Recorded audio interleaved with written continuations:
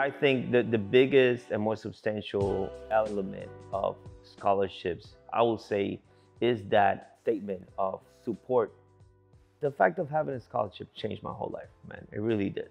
It gave me a certain push for me to leave home, go somewhere unknown, and figured out this dream that I always had of being an artist.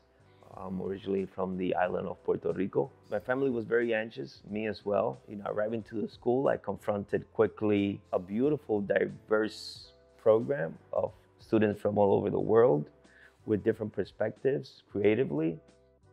I did not come from a well-off family or a well-off area, so I don't think I would have been able to afford a school like this without financial support. I think it also kind of gave me the encouragement of knowing that I was capable of doing it and that people thought I could do it. I think having support from donors is really encouraging, makes you feel like you belong in the community because you know that there's all these people who have come before you that are there to support you so that you can start and be a part of the community fully. Community for me is very important.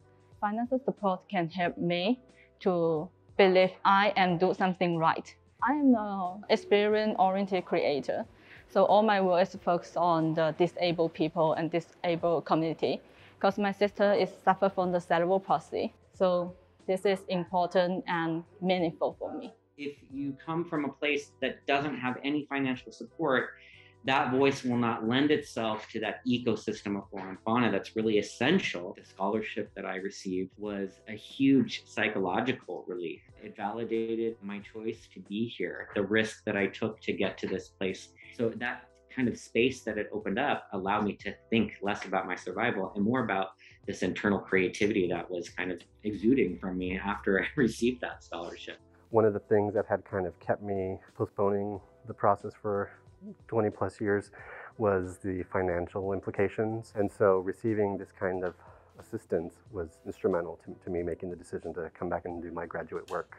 In addition to working as an artist, I'm also an educator, and I see in my own students in the elementary setting that we don't teach explicitly enough creative thinking. And I think by contributing to more people in the world who are critical and creative thinkers, we just have more people in the world who can analyze and solve problems in new and different ways.